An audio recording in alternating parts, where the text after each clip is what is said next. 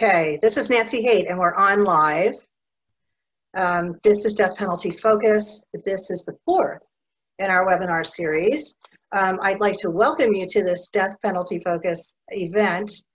In the series, this is the fourth of our series, and we've attempted to expose the truth behind the death penalty.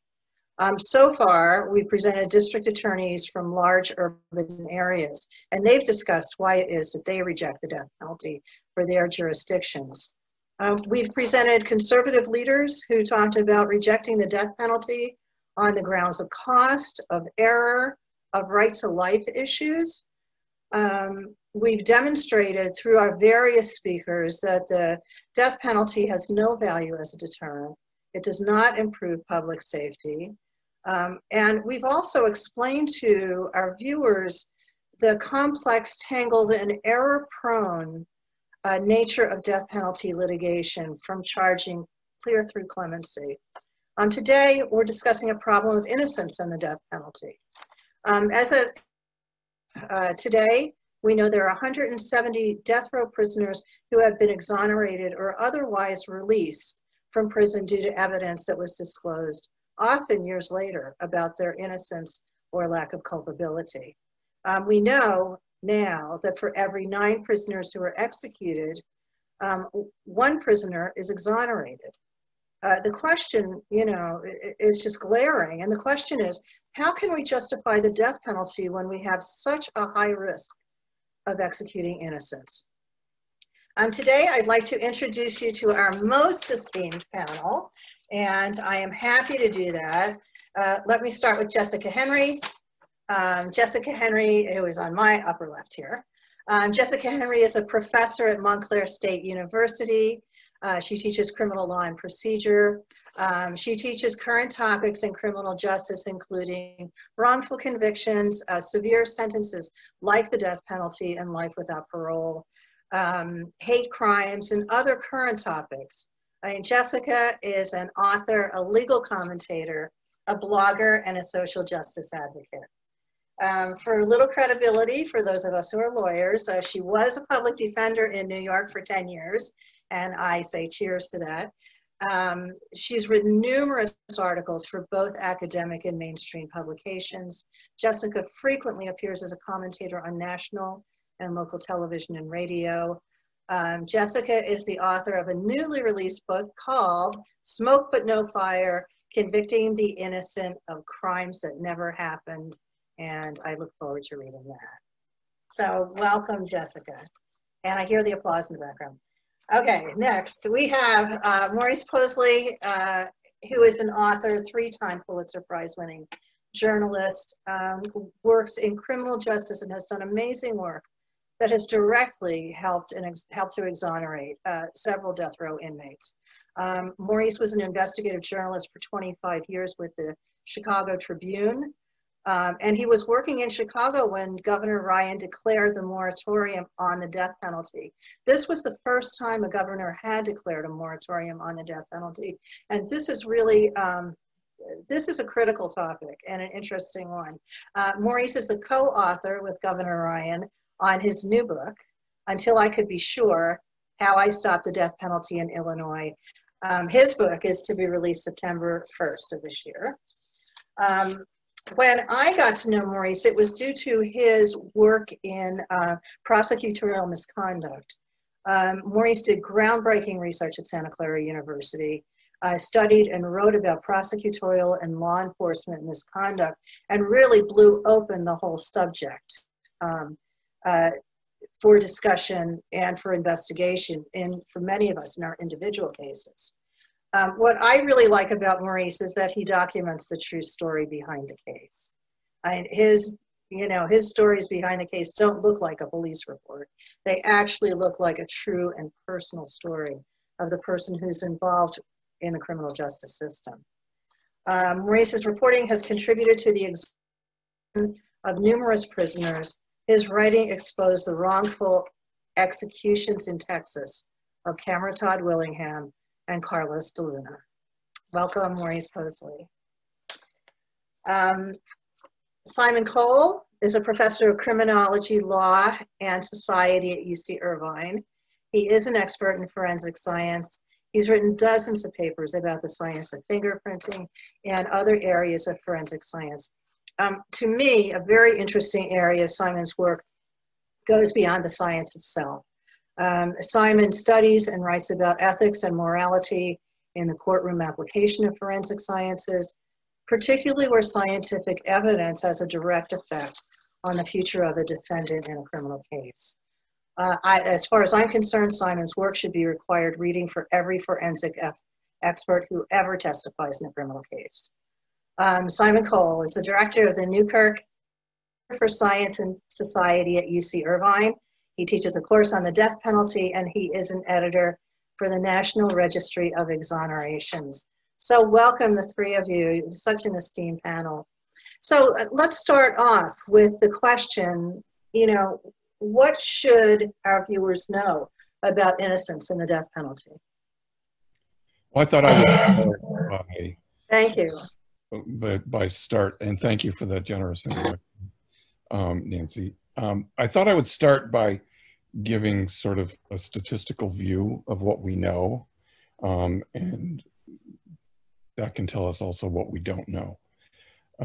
Let's start with lists. So the Death Penalty Information Center, which is probably the greatest aggregator of information on the death penalty in the United States, their website is just Death Penalty Information Center. You Google it and it comes right up. They have 170 cases. They go back to 1973. The registry has 127. The primary difference is that the registry, which captures exonerations in all cases, not just death penalty cases, starts in January 1st, 1989. That was basically selected because it was the year of the first DNA exoneration, and seemed like a logical sort of fence post to start and move forward from, because we ushered in the DNA era in the criminal justice system. We also, on the registry, have a separate website for cases prior to 1989. There are 91 death row exonerations in that database, which is more limited because older cases, documents are a lot harder to find. And so for statistical analysis, we use the cases from 1989 forward, 127. Just a little demographic information. 2 are women, and 125 are men. 68 were Black, that's 54%. 45 are white, that's another 35%, and 12 are Hispanic, about 9%. The youngest was Leon Brown out of North Carolina, who was 15 at the time of the crime. He was convicted and sentenced to death. DNA has played a role in 31 of these exonerations of the 127. And what that really tells us is how difficult, because without DNA, it's much more difficult to obtain an exoneration, and how difficult these cases are to get into the posture where you can show that someone is innocent and should be exonerated. So how do they wind up there? Well, we track what we call contributing factors. These are things that went wrong in cases that caused someone to be wrongfully convicted. In these 127, mistaken witness identification was involved in 30 cases. That's 24%. False confessions was involved in 25 of the cases. That's 20%. And some of these cases have multiple factors. And these are all things that you can find yourself on our website. It's a very searchable website. False or misleading forensic evidence was involved in 45 cases. That's 35%. The 2 leading causes of wrongful conviction in death penalty cases are perjury and false accusation, which was involved in 94 of the 127, that's 74%, and official misconduct, which was involved in 100 or nearly 80% of the cases. And really, official misconduct is a somewhat broad term, but it basically refers to acts of official public officials like police, prosecutors, forensic analysts, that sort of thing. It largely falls into the categories of police and prosecutors. And what this tells you, that nearly 80% of these wrongful convictions and death penalty cases involved official misconduct. What that really tells us is how the stakes are high and the pressure is on to win. And this misconduct ranges from failing to reveal exculpatory evidence, evidence that tends to show the innocence of a defendant, to misconduct in interrogation rooms, to perjury on the witness stand. It's a fairly significant range of misconduct. And when you step back and say, almost 80% of these cases, wrongful convictions, involved this sort of misconduct, you start to think, well, maybe this is where we should devote some efforts to make change to prevent this sort of misconduct. 29 of the cases, or 23%, involved jailhouse informants, which is just notoriously bad information. There have been death row exonerations since 1989 in 25 states. Illinois, with 19, has more than any other state. I'm going to come back to that in a second. Louisiana and Texas both have had 11. Florida has had 10, and there are 4 states with 8: Arizona, North Carolina, Ohio, and Pennsylvania. That means 8 states have 73 of these exonerations, more than half, almost 60% of the total. So when you come back to Illinois for a second, Cook County, which is Chicago, has had 13 death row exonerations since 1989. That's more than double of any other county in the country. Orleans Parish in Louisiana and Philadelphia County have had 5 each. That's how close they come. And of these states we're talking about here, only Illinois has abolished the death penalty. And innocence really was the moving factor. From 1989 through 1998, there were 24 death row exonerations in this country. And then George Ryan was elected governor in 1999. And by that time, there had been 7 death row exonerations in Illinois. And in 1999, there was another one in Illinois, and there were, or 3 in Illinois, and there were 6 total in the nation. So when there was another one in Illinois in his first year in office, he, as Nancy mentioned, imposed a moratorium on the death penalty and basically said, until I can be sure that we're not going to execute an innocent person, there are going to be no more executions under my watch. And the exonerations continued to pile up. In fact, 45% of all of our death row exonerations since 1989 occurred in the decade from 1999 to 2009. And then in 2003, when Governor Ryan was leaving office and the Illinois legislature had failed to enact any of the proposals that his commission that he had appointed to, let's restructure this, let's revamp the system, let's try to prevent these things from happening.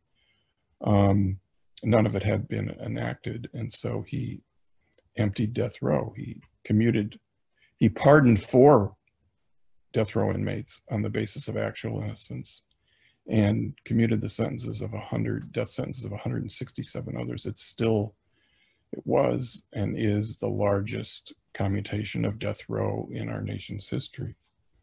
Those people were all alive to be commuted. Those people were alive who were exonerated. We have a few people, we all have a portion of our website that deals with the longest time spent in prison from conviction to exoneration.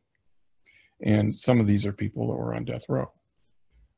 Charles Finch in North Carolina and Clifford Williams in Florida spent 42 years in prison before they were exonerated. And Wiley Bridgman and Ricky Jackson in Ohio, 39 years. Paul Browning, in Arizona. Was it Arizona or Utah? Spent 32 years. But all these were still alive because along the way their sentences were reduced, commuted to life, or they got new sentencing hearings, and on a sentencing hearing redo, they were sentenced to life. And so they were actually alive so they could be exonerated. Otherwise, they would be dead. They would have been dead. And so that's kind of a snapshot of what the registry has. And of course, we're now approaching 2,700 exonerations. And so the death row is a fraction of those, but of course, those are the ones where the sentence, had it been imposed, there'd be 127 people who'd be dead. You're on mute, Nancy. That's an amazing set of statistics. Jessica? Hi. Thanks, Maurice, for that wonderful overview of just how devastating the situation is.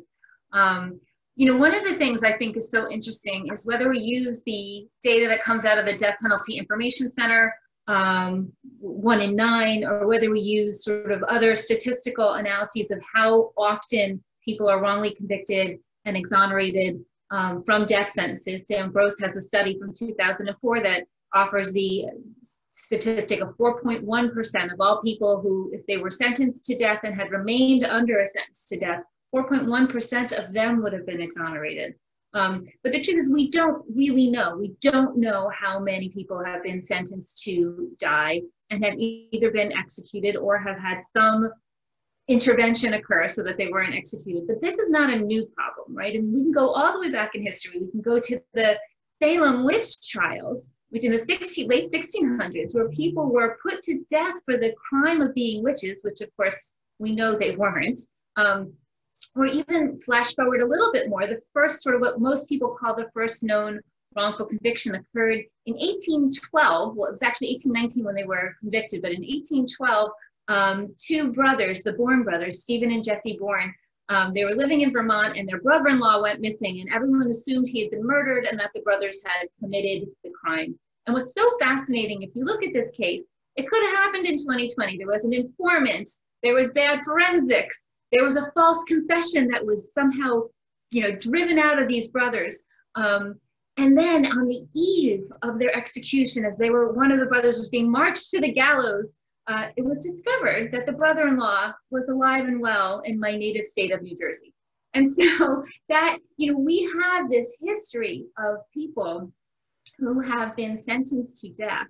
And we just don't have a really great idea of how often people are wrongly convicted and sentenced to die and executed. And of course, none of the databases keep track of lynchings, which are extrajudicial killings, right? They're not technically death sentences because they're not being imposed by the state. But we know thousands of people were lynched for crimes that they were accused of committing, but of course never did.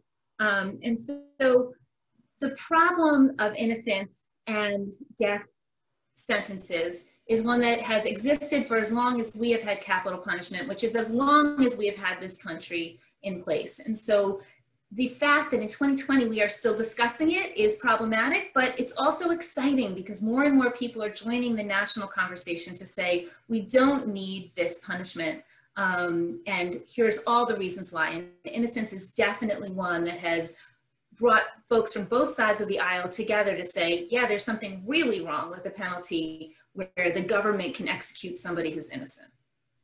It's definitely interesting, and the idea that now we have such strong statistics certainly enhances and illustrates the problem in a persuasive way. So, Simon? Thank you. I'm gonna share my screen if that's all right, because I need PowerPoint as a crutch to talk.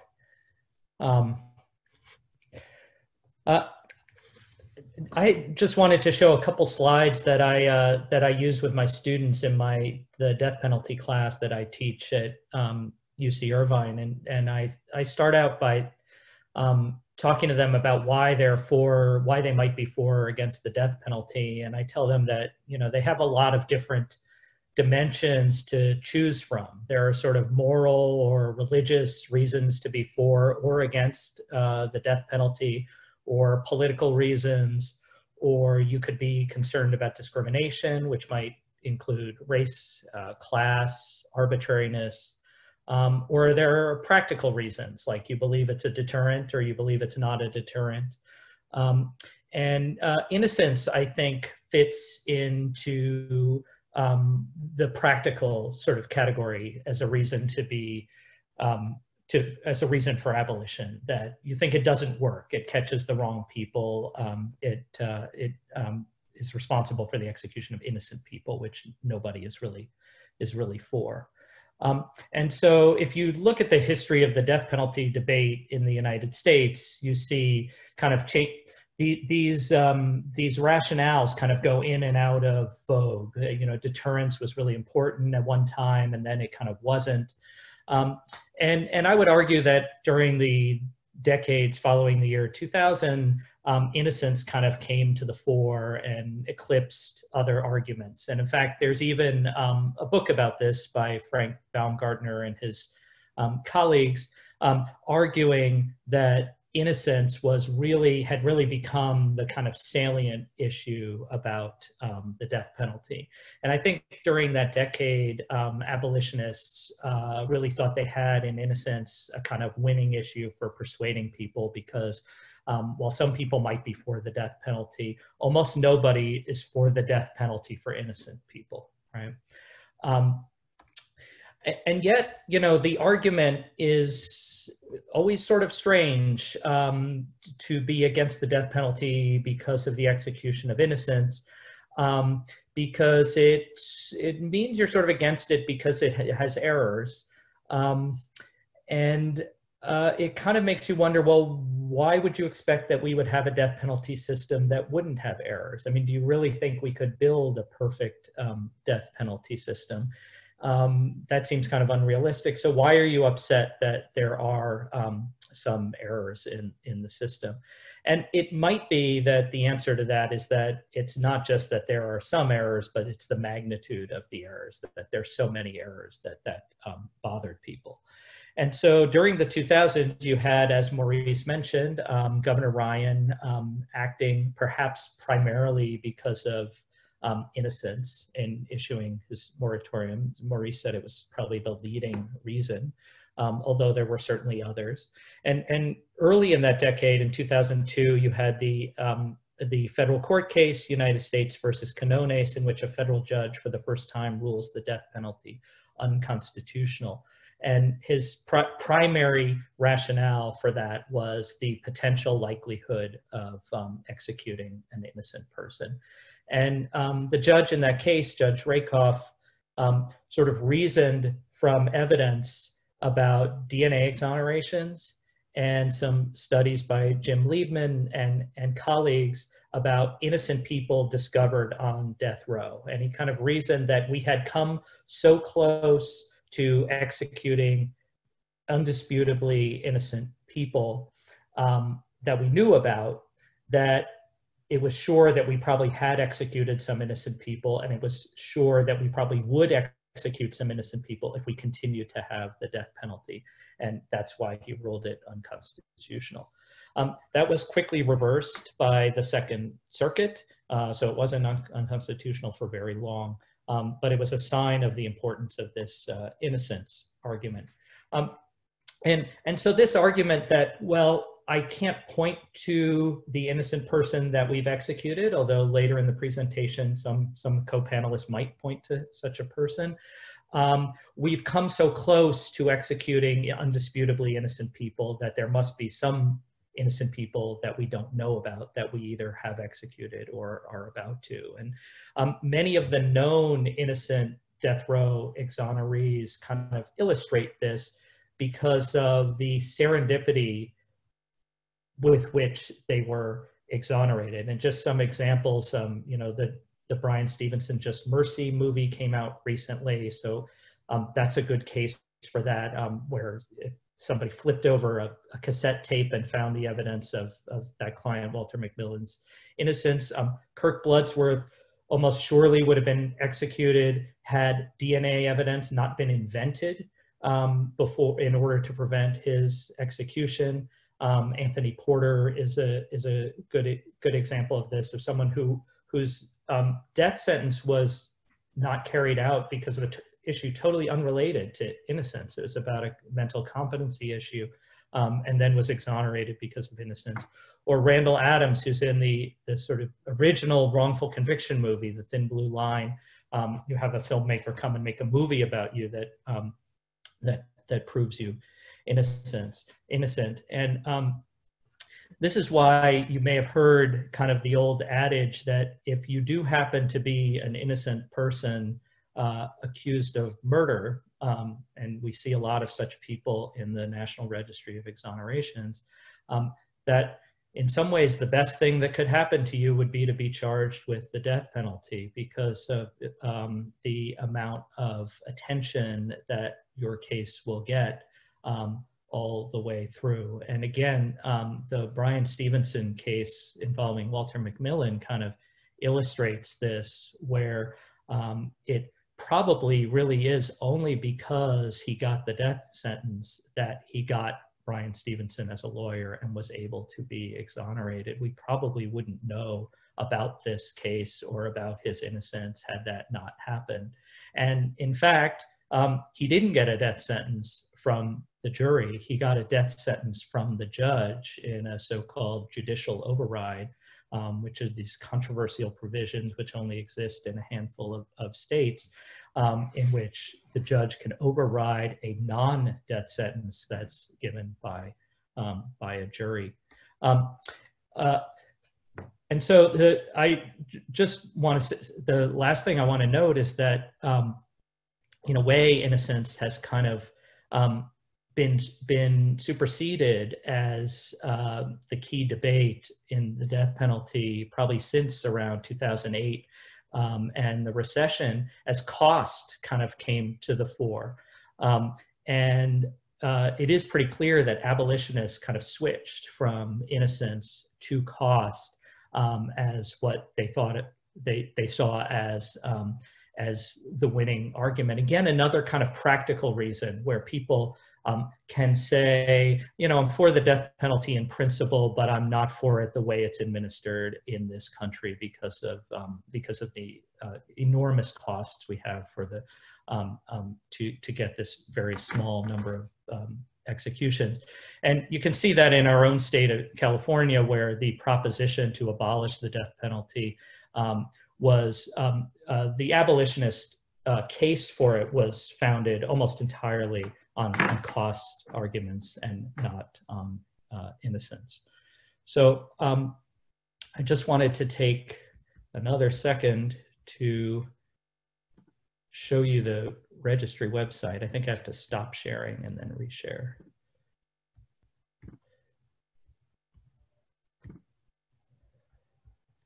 All right, so someone asked where our website was in the chat, and so I just wanted to show you the website, which Maurice talked about some of the statistics from it and how you can get those statistics. Nancy, I'm assuming people can see the registry website now. Is that right? Okay. So there are two easy ways of accessing our data. This map here will come up if you go to the website and choose interactive data display. And this is kind of a nice display where you, those statistics that Maurice just gave you, you can find them for yourself. We have about 2,600 exonerations since 1989. You have a map of the United States of where they occur. Texas is in its rightful place as having the most number of exonerations. But if you're interested in the death penalty, you can come over here and select death sentence present.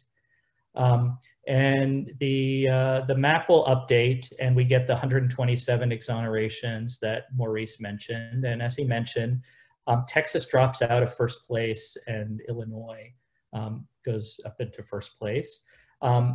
The race, gender, and gender statistics that Maurice was mentioning can all be found over here. And the contributing factor statistics can be found up here, and you can select for one of these, and that'll give you the cases with that contributing factor. So if I do that, I'll get the 100 exonerations involving official misconduct that Maurice just mentioned. And if you get out a paper and pencil, you can compute the percentages for death penalty cases versus all exonerations. And Maurice gave you the percentages. And as he mentioned, one case can have more than one contributing factor. Those contributing factors are higher for death penalty cases for every single one of these contributing factors except for mistaken identification. And maybe that just says more bad stuff happens in death penalty cases. I'm not really sure. And then down here, you can even look at how many cases in each year, and down to each box here is a case, and you can see the actual case. As Maurice mentioned, we also have a before 1989 registry, and then we have the main registry, which is since 1989. And if you don't like this map, you can get the exact same information by going to the detailed view. We have two views, the detailed view and the summary view. And you can go to the detailed view, and if you want death penalty cases, you can filter the sentences. So we go all the way down to the bottom and we see death sentences. And now I've reduced the database to the 127 death cases. And then I can come over here and look at the contributing factors again and filter the cases by the contributing factors. Or other things, I can filter by county, by race, age, and certain tags that we have labeled up here. Simon, before you leave this page, would you please click on one of these cases, just so that our viewers can see the extent of information that's in here in the National Registry for every case? Sure, absolutely. Thank you for asking that, because the registry is not just a bunch of data. Each case, every single case, all 2,600 cases has a narrative. An astonishingly large proportion of them written by Maurice. And so every single case has a story. They vary in length, but I chose this one because it was recently written in California death case. Very complicated case. This is an especially long narrative, but Maurice has told the entire story of this case in detail here.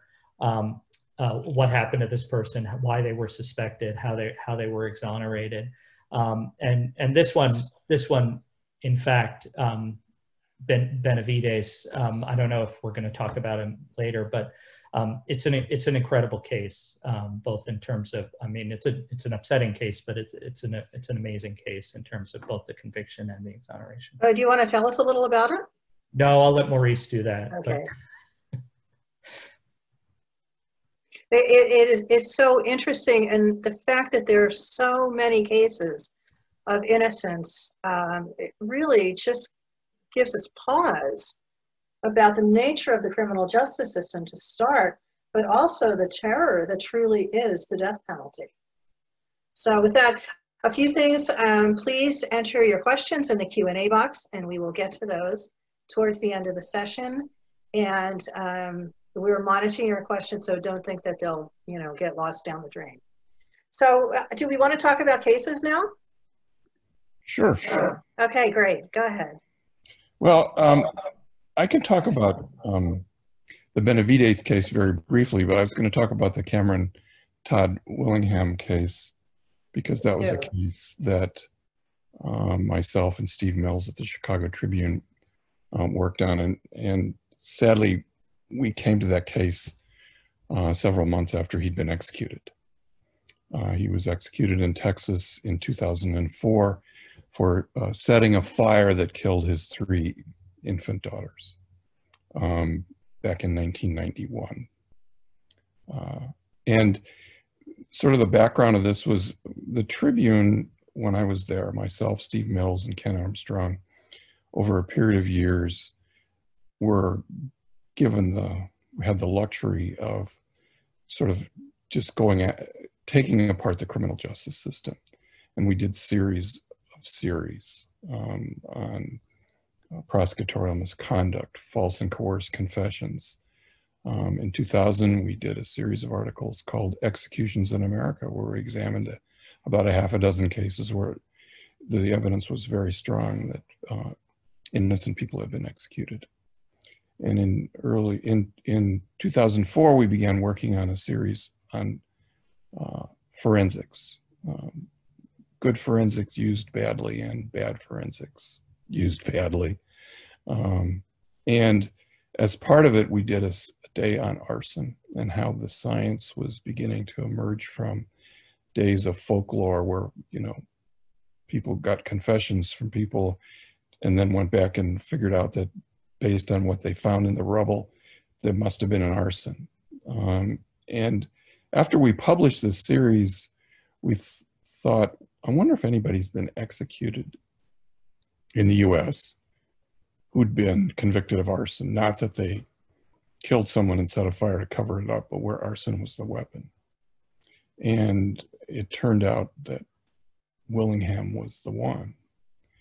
And when we went down and looked at that case, it was in Corsicana, Texas, what we found was pretty astonishing based on what we had learned about the lack of science in arson investigations. And he had been convicted basically on the basis of an arson investigator who said he had investigated something like 2,500 fires. Almost all of them were arson, and he had never been wrong. So when you get that kind of hubris, and what we did was we took, there was a video of the walkthrough of the post after it had been extinguished, the interior, and all the reports, and we sent them to several arson experts independently, and they all concluded that the arson expert's conclusion was based on false science. And of course, you can't dig him up and put the paddles on him. He's dead. But that, and we published an article right before the end of the year in 2004. And, you know, as we've seen since, actually the Innocence Project in New York took up on sort of a posthumous behalf for Willingham. There's been at least one documentary, one feature film. The New Yorker magazine did a huge piece on David Gran. And the Texas Forensic Science Commission was established. And I think that the Willingham case was a leading factor in that, to examine not just arson cases, but other cases of bad science. And Simon can really speak to, you know, sort of bad science in the courtrooms a lot more authoritatively than I can. You know, Willingham was just sort of a case that really flew under the radar. And there is a case that's in the registry of an arson case that was subsequently exonerated in Texas before he could be executed, the Willis case from Pecos County, where he got a new trial not because of the science, but because he was deemed to be not mentally able to communicate effectively with his lawyers, because he was, I want to say he was schizophrenic. He was denied his medicine, but he was, and so he got a new trial. And when, upon the new trial, because of this emerging body of evidence about the bad science, they got some of the same experts that looked at the Willingham case to look at the Willis case, and they concluded not an arson, accident. And he, so you basically have, you know, two results, and one guy went this way to the execution chamber, and the other guy, Willis, eventually got freed. And, you know, talk about some of the serendipity that Simon mentioned. And I'll just briefly mention the Benavides case in a nutshell, but I commend it to you. It's one of the more egregious cases. It's a California case. California doesn't exonerate many. I think there's been 3 death row exonerations that are in the database in California. This was a guy who was convicted and sentenced to death for raping his child to death. And I can't say it any other way than that. And years later, through the work of the federal defender and a bunch of lawyers, they showed that all the evidence that was used to prove that he had committed this egregious crime was the result of medical procedures by physicians and others trying to save the child's life. It's just horrible. And this poor guy who, you know, he was not well educated. He was very sort of low IQ, wasn't fluent. And he just, away he went. And he's a lucky man that he had a legal team that he did, that were able to get the experts to come in. And finally, even some of the physicians conceded that, yes, this is what happened, that what we did here generated the physical injuries that were later attributed to Vicente. It's just a tragedy. It's just amazing, isn't it? The combination of government misconduct, bad science, you know, other bad things too, like false confessions and all eyewitness ID. All of those are really, are just problems that seem to be inherent in the way our system works. So Simon, you are an expert in this, so why don't you tell us a little more? I think Jessica was next. Oh, I'm sorry, Jessica. Go ahead. It doesn't matter what order we go in. And you know, Maurice, I was just thinking when you said that, Sabrina Butler is one of the women who was on Mississippi's death row, and she was also convicted of murdering her child. And the evidence they used were injuries that they later believed were sustained by the child when she was trying to revive him using CPR. So it's the same kind of story. It just reminded me. And Maurice was telling us about Cameron Todd Willingham, who was executed. And thankfully, we do have stories, and there are other unfortunate stories of people who are with strong evidence of innocence were executed nonetheless, like Troy Davis or Carlos de Luna, which is another one of the cases that Maurice wrote so beautifully about.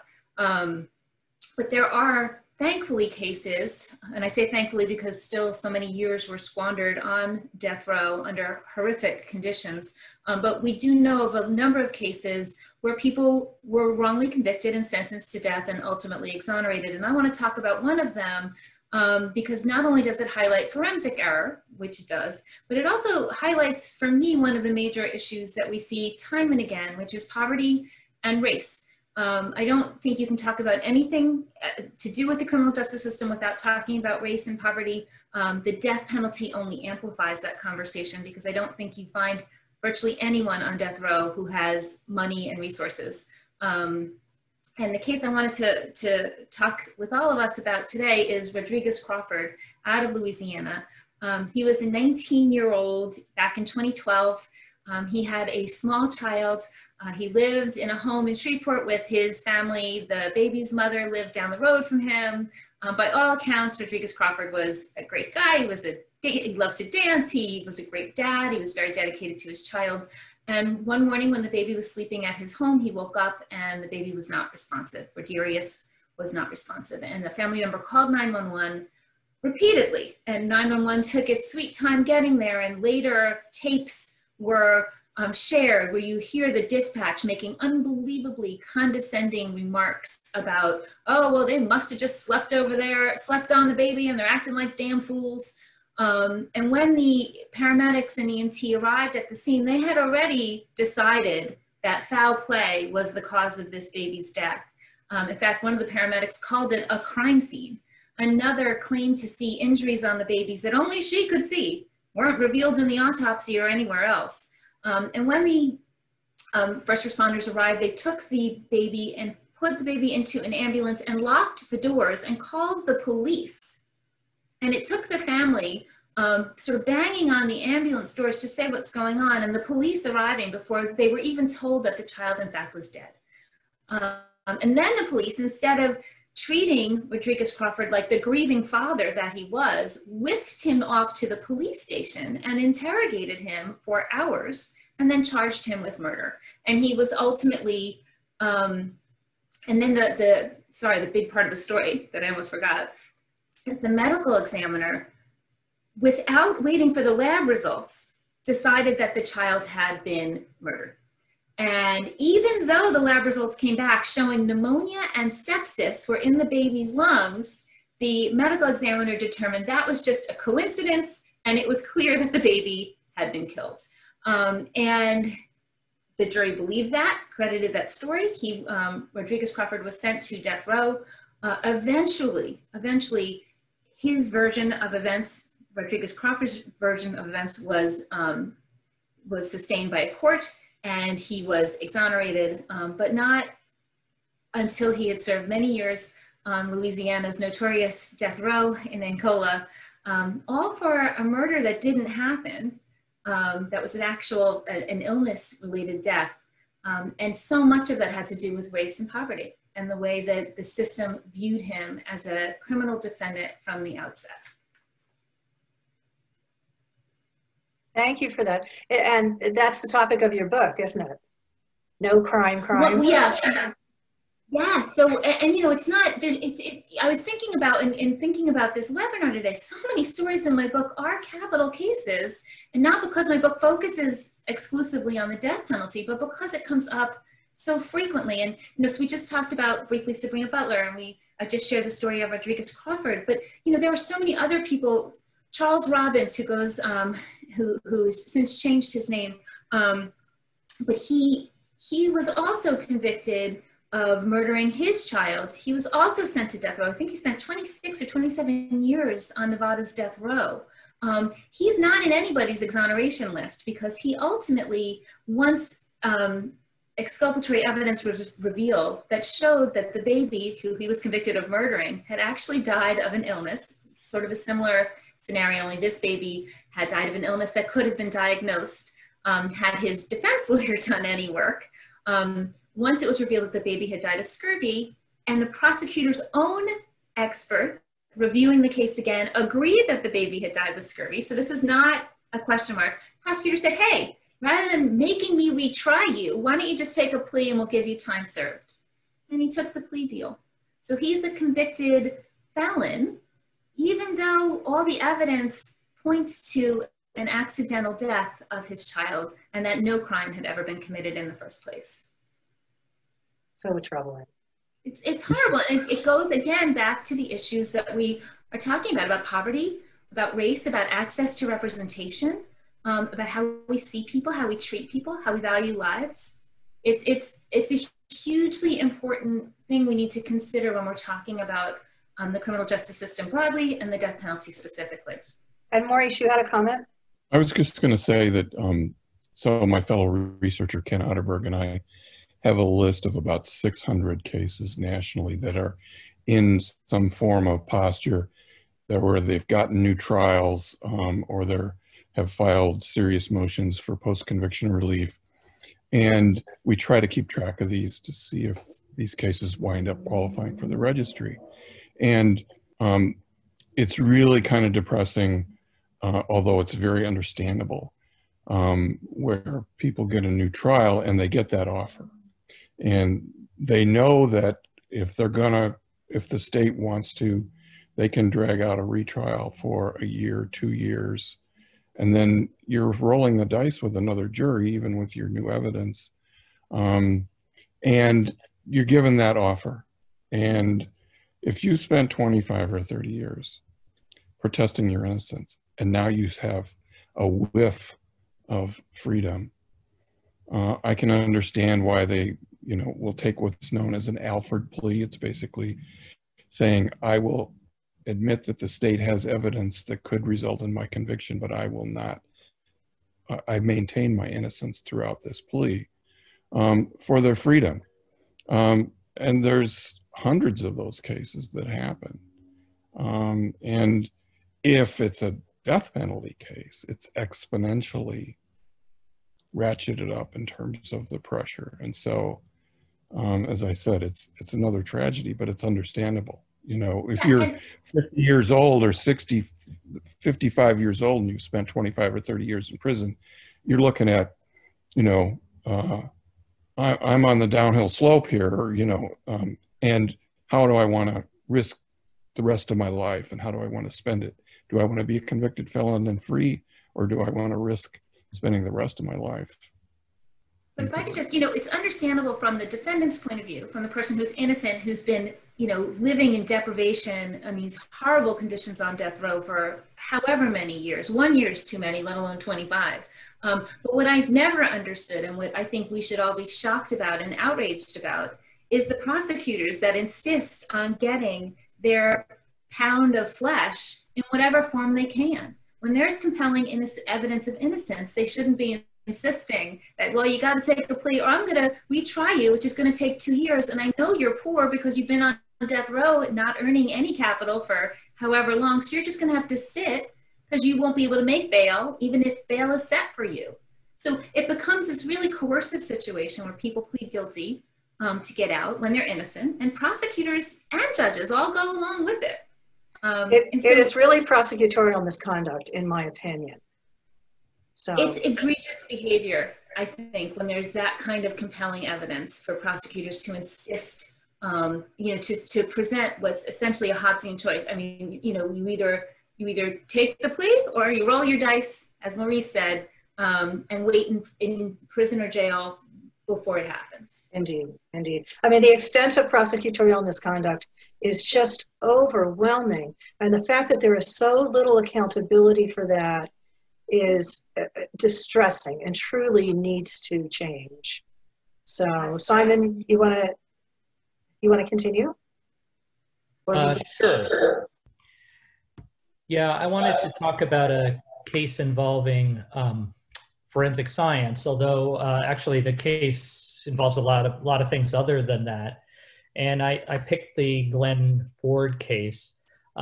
This is Glenn Ford was convicted of the murder of a jeweler named Isidore Roseman in 1983 in Shreveport, Louisiana. Roseman was shot in an apparent robbery, and Ford did yard work for Roseman, so he knew him. And so there's a variety of forensic evidence in the case. Their handwriting analysis said that Ford wrote pawn slips for Roseman's stuff. And then a woman named Marvella Brown implicated her own boyfriend, Jake Robinson, his brother, Henry Robinson, a man named George Starks, and Ford in the robbery. Ford was tried separately first, and so then the first thing you do is you remove all the black people from the jury. So an all-white jury was impaneled, and so this raises a Batson issue. This audience is probably familiar with Batson issues about racial discrimination in jury selection. If you want to hear more about it, there's a recent segment by John Oliver on the show Last Week Tonight.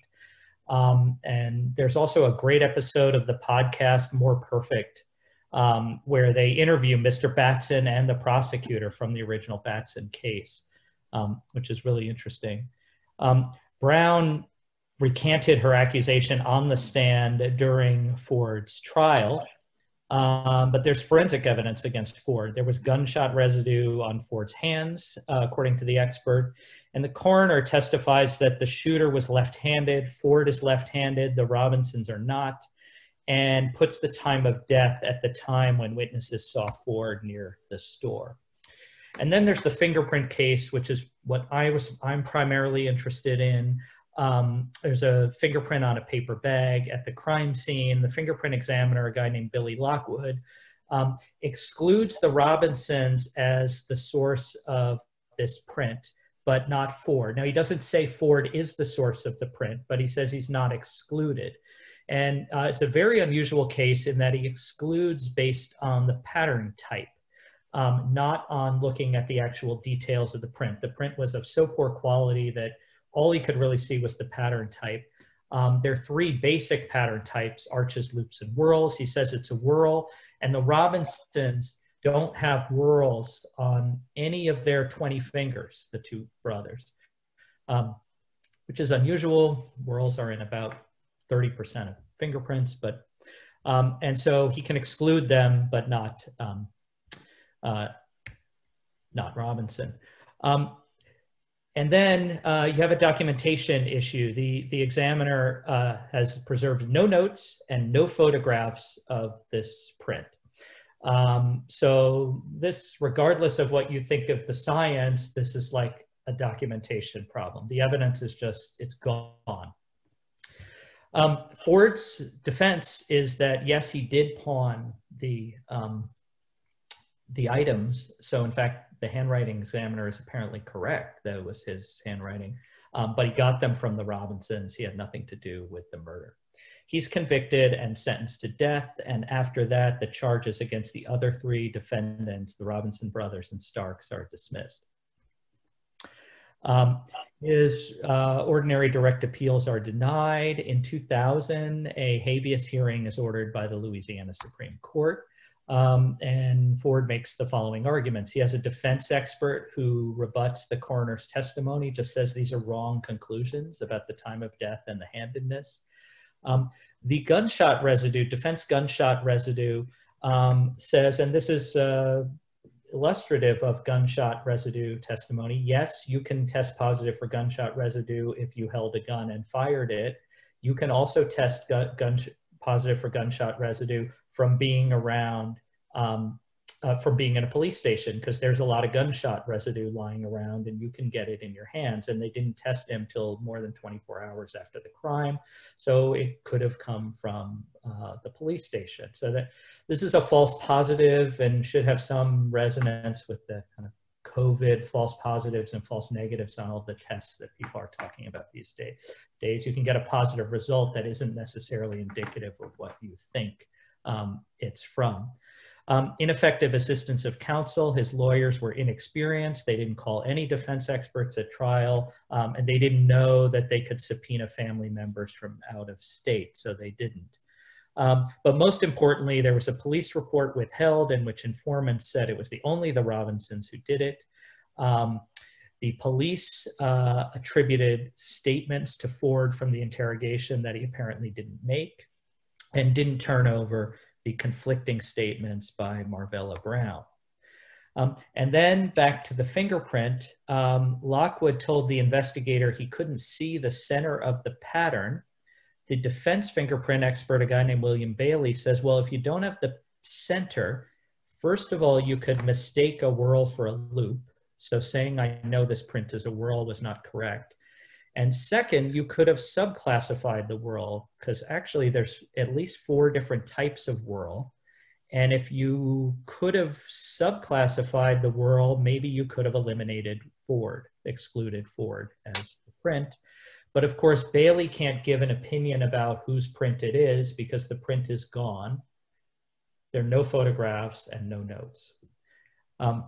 So I was interested in this case as an example of what I've called other fingerprint errors. We classically, when we think of a fingerprint error in an exoneration case, we think of saying someone's the source of the print when they're not.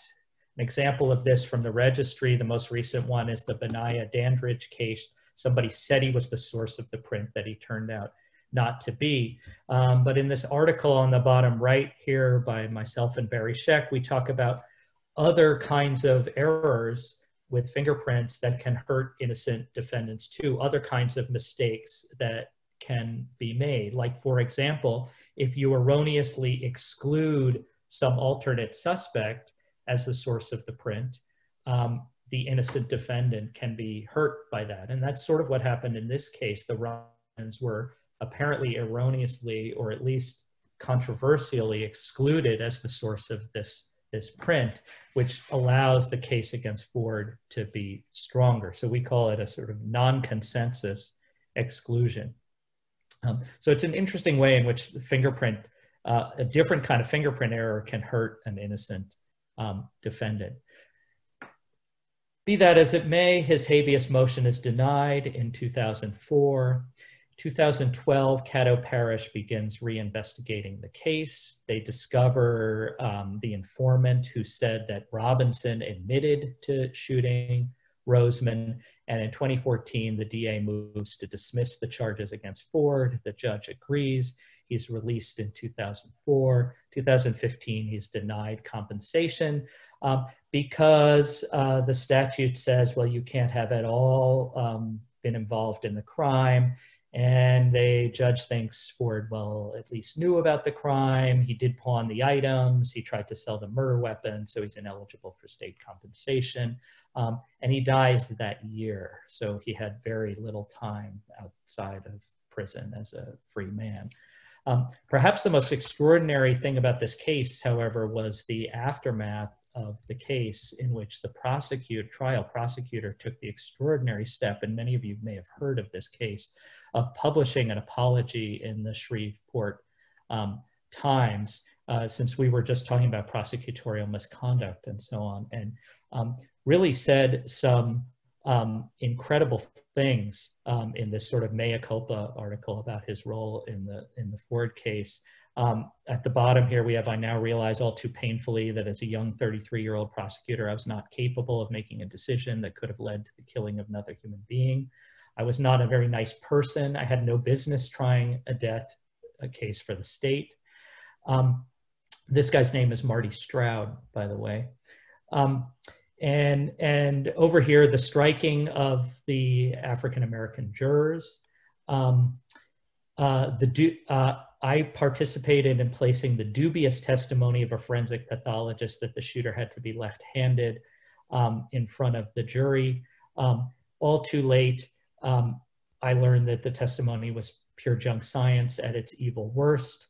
And then he says, I was arrogant, judgmental, narcissistic, and very full of myself. I was not as interested in justice as I was of winning.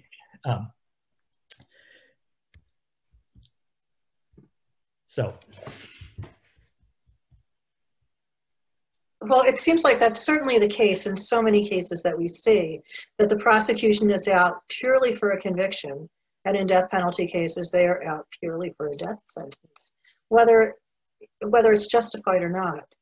One of the subjects that people ask about is the question of false confession. And I've had false confession cases of my own, and the question that jurors and others ask is, why would someone who committed a crime or did not commit a crime admit to committing a crime? And because these confessions have such weight in court, how do we explain that? I'll take a crack at that.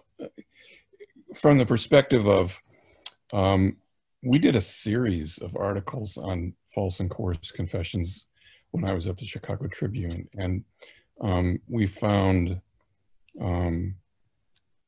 young people, people who are mentally impaired, people who are high, they're drunk, they're high on drugs.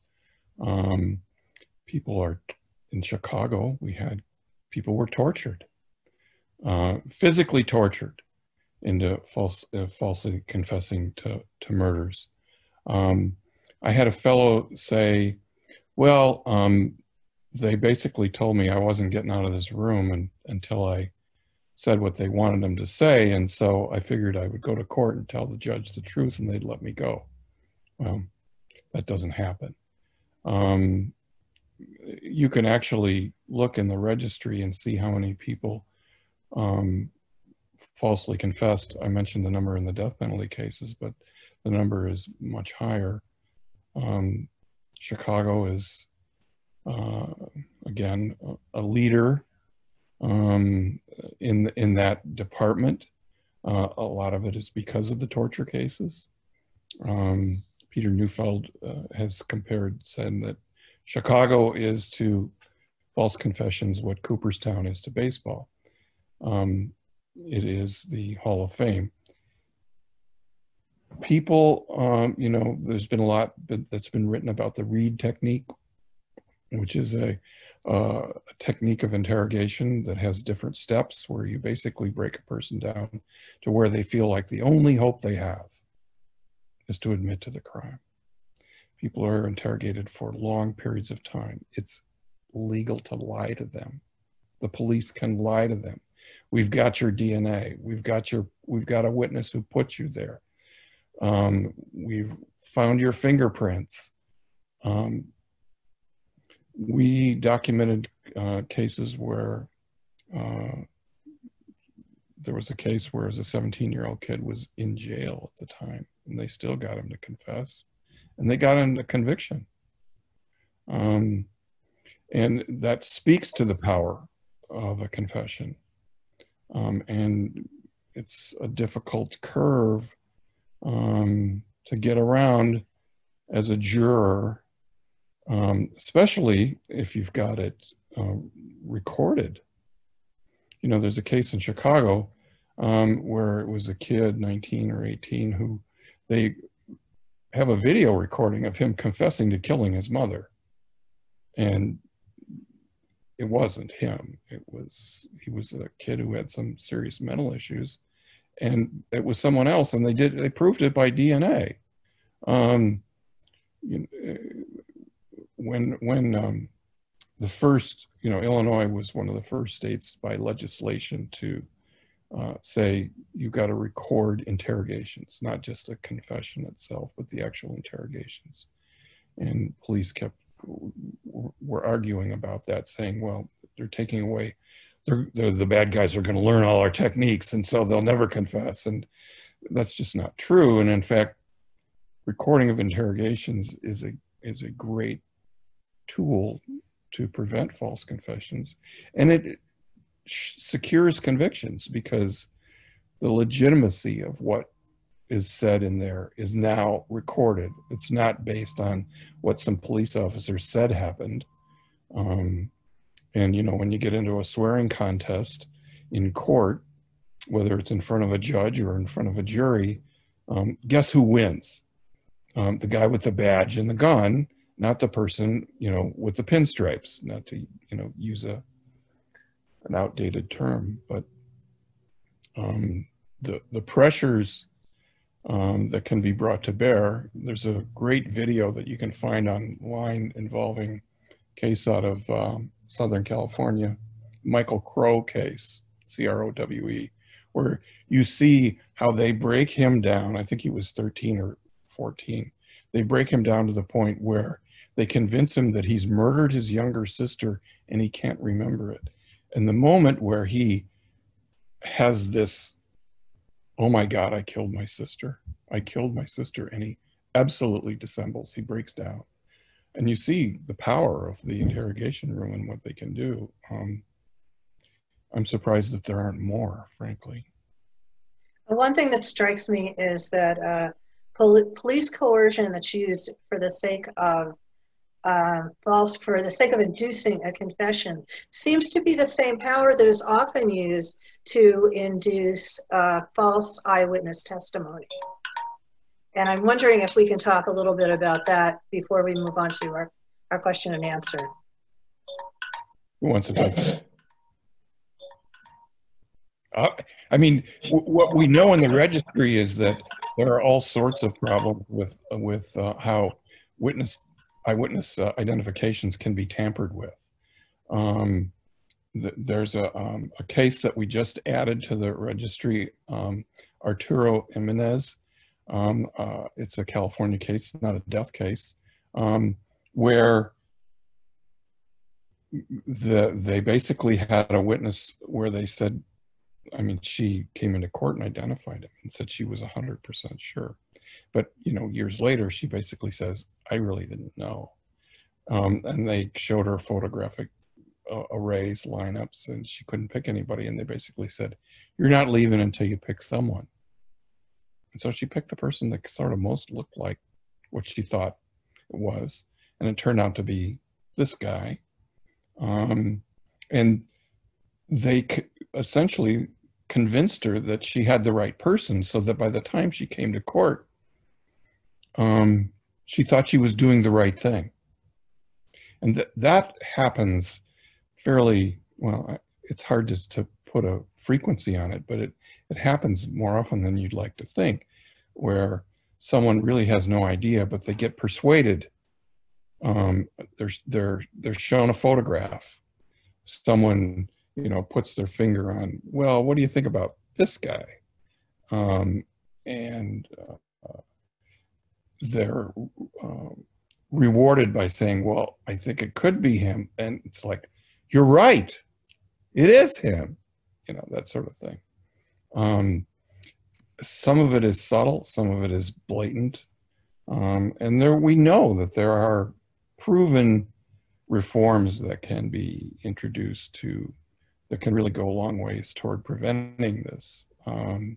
And these reforms, I think, have been shown that they don't lead to losing cases because people don't make the identifications. What they do is they make the identifications that you get hold up, and that they're legit, they're real. Right. So. There are a number of questions that we have from our viewers about accountability, and what can we do, in your view? What can we do, and how should we address issues of prosecutor misconduct as far as forensic evidence goes? And how do we curtail the use of unreliable forensic evidence? What do we do to minimize false convictions? So I'm happy to start on this one. Please. You know, there's a number of things. So right now, obviously, there's a big discussion about qualified immunity, because that's what the standard is when you want to sort of hold a police officer accountable for misconduct. And the standard for qualified immunity is very high, very hard to prove. And that's become part of the national conversation right now as we talk about reforming police and how we hold police accountable. What people don't seem to realize is that prosecutors have absolute immunity, meaning they cannot be held responsible for the actions that they take in their official capacity as a prosecutor, even when it's deliberate and even when it results in a wrongful conviction.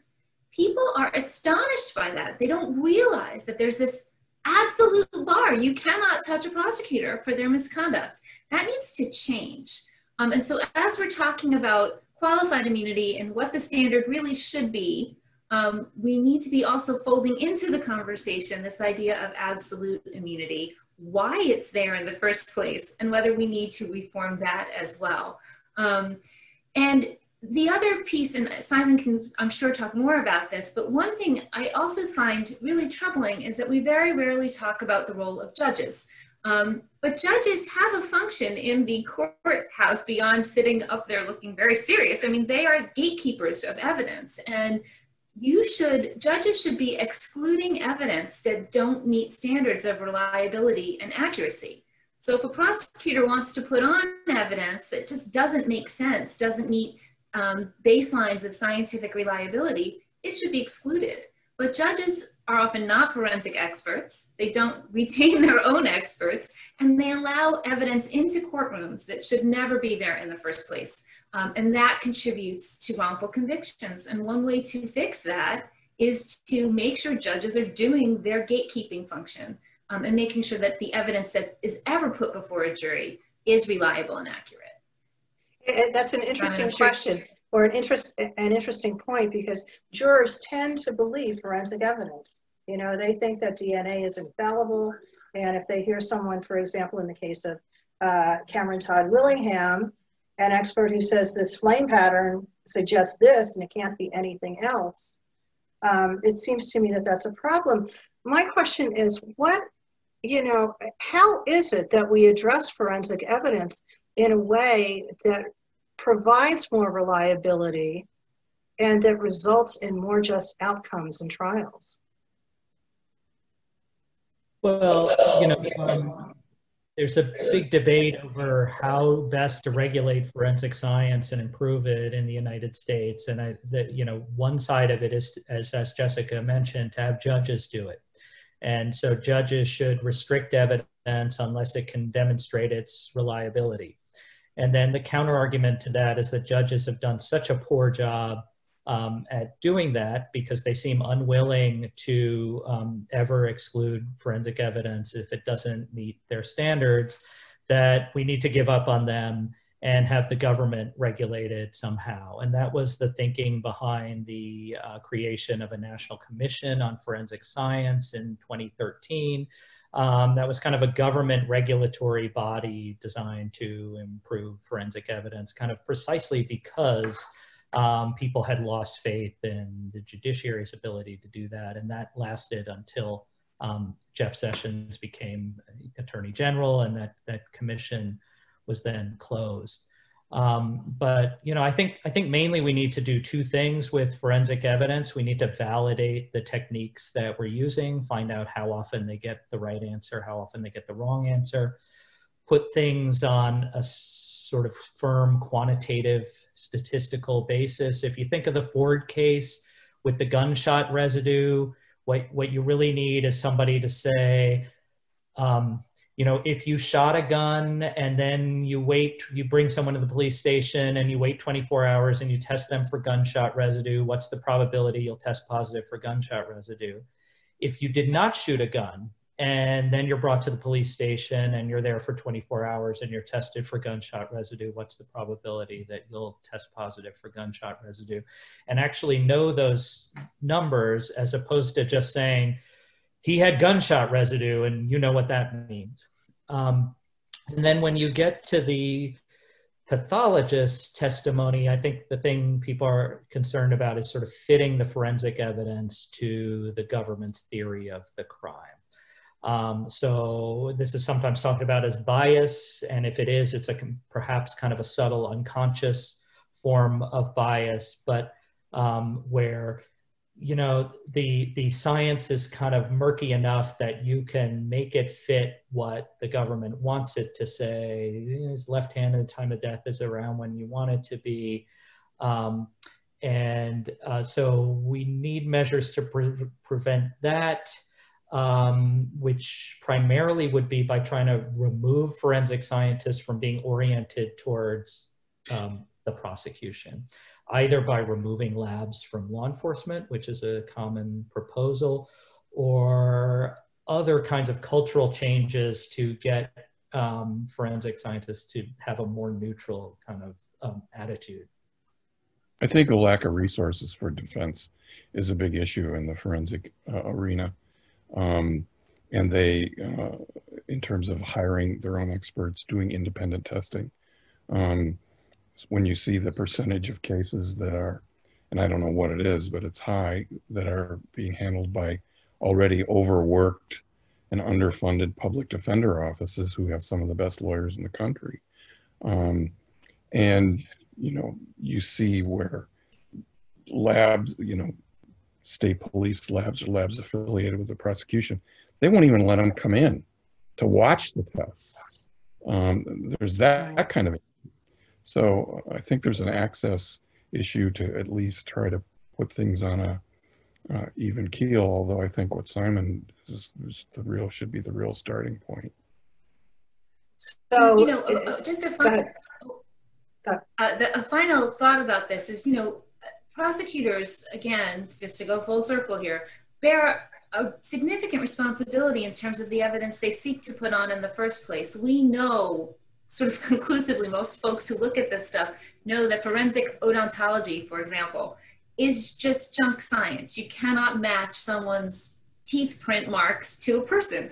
And yet, they still want to introduce that evidence today in 2020. They're still looking to use that evidence, even though anybody who's really looked at it knows it's not reliable.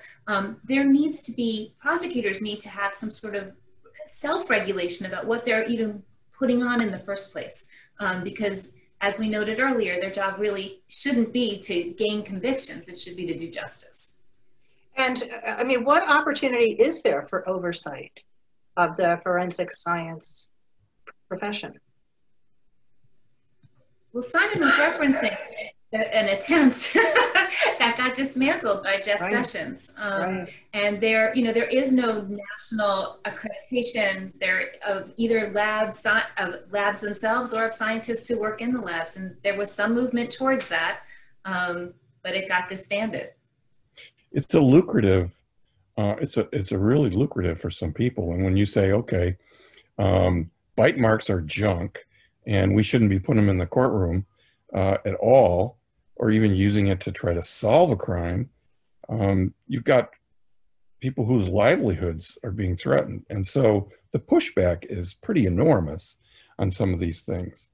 I think that there's been more of an acknowledgement in, say, the fire investigation community to use less of the, well, I lick a piece of dead ember and then I have a piece of bread and then that kind of junk. We're long past that. I mean, exonerations, face it, it's kind of an archaeological dig where we're going into the past and looking at what happened 15, 25 years ago in some of these cases. And so I do think we've advanced in some. Simon can certainly speak to a lot more authoritatively on that, but there's some stuff that's just absolute. I mean, calling it junk is probably elevating it to a level that it shouldn't be. And also, can you speak to polygraph? I practiced law in Colorado for a while, and lawyers would frequently, as a term of probation, sign their clients up to have to go and see the probation officer every month and give a polygraph. And polygraph is something we see on TV frequently. Can you address that? Well, you don't see, polygraph is sort of the one forensic science that judges are willing to exclude.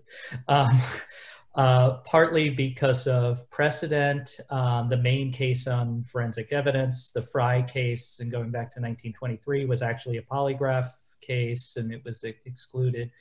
Then I did have a student who wrote a paper arguing that the reason it's excluded so much is that it's usually offered by the defense, because the prosecution has learned that it's usually excluded. So it's often the defense that wants to introduce a favorable polygraph result into evidence, and then the judges don't allow that. But it's pretty rare that we see a polygraph result entered into evidence in a trial. We have a couple cases in the registry, but it's rare because of this exclusion issue. So it's much more of a factor in the pretrial activity, the interrogation, and as you know, the polygraph is not very reliable, but it can be a useful thing in interrogation. To go back to your false confession question, right? You failed a polygraph. Why'd you fail the polygraph? In order to kind of help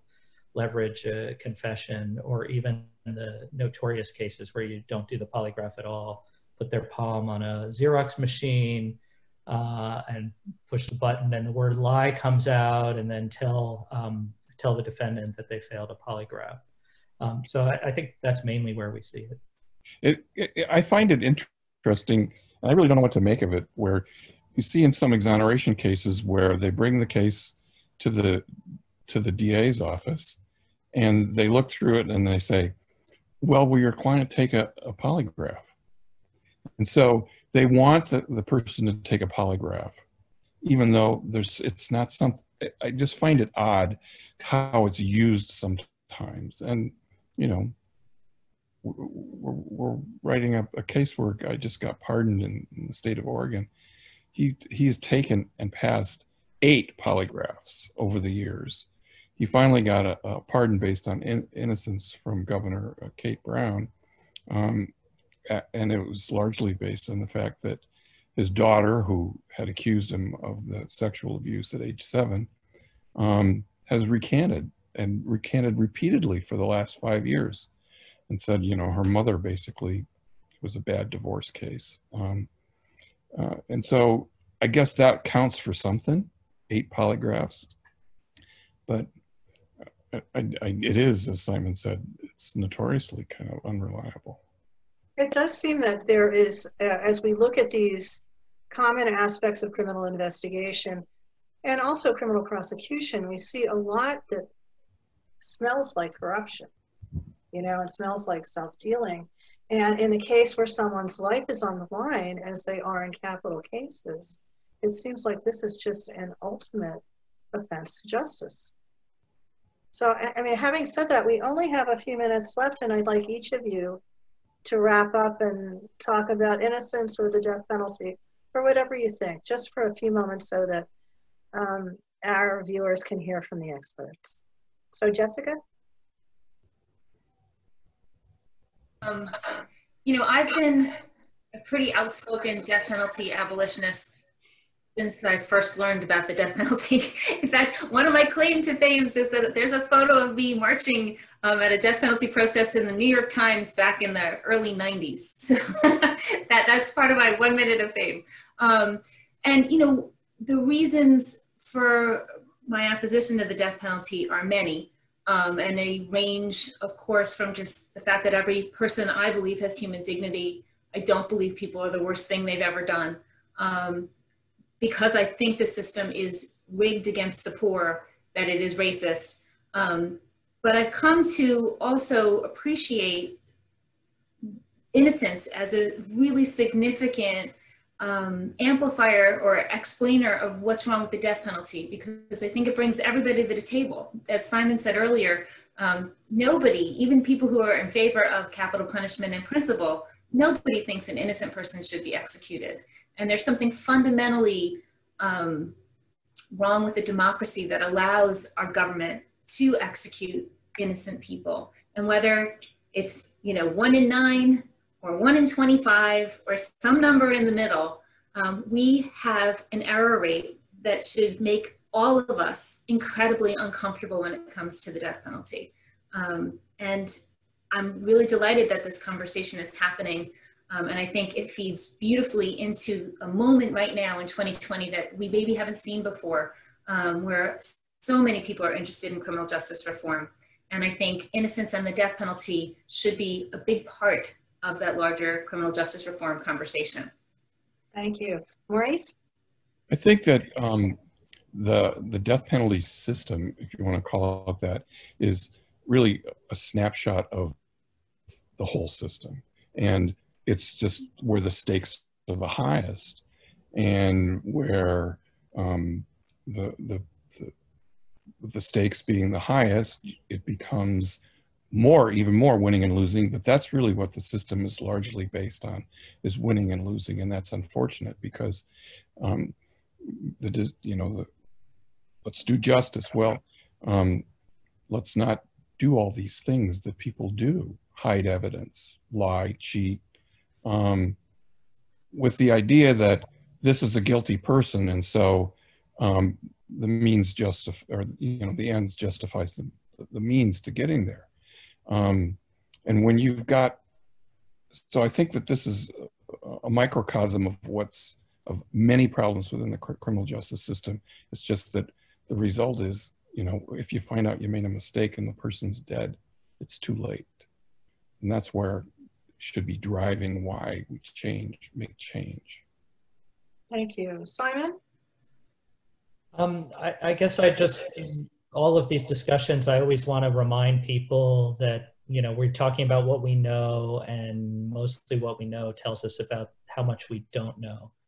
And so how much is hidden and that we don't know about. And when the interaction of innocence and the death penalty, as I said in my first remarks, is sort of paradoxical in a way, because in some sense the innocence expose the problems with the death penalty, and yet on the other hand, as I said, you could take a look at a lot of those 127 cases or 170 and say these are innocent people who we wouldn't know they were innocent if they hadn't gotten the death penalty, right? So been charged with the death penalty. So it's this kind of paradoxical effect.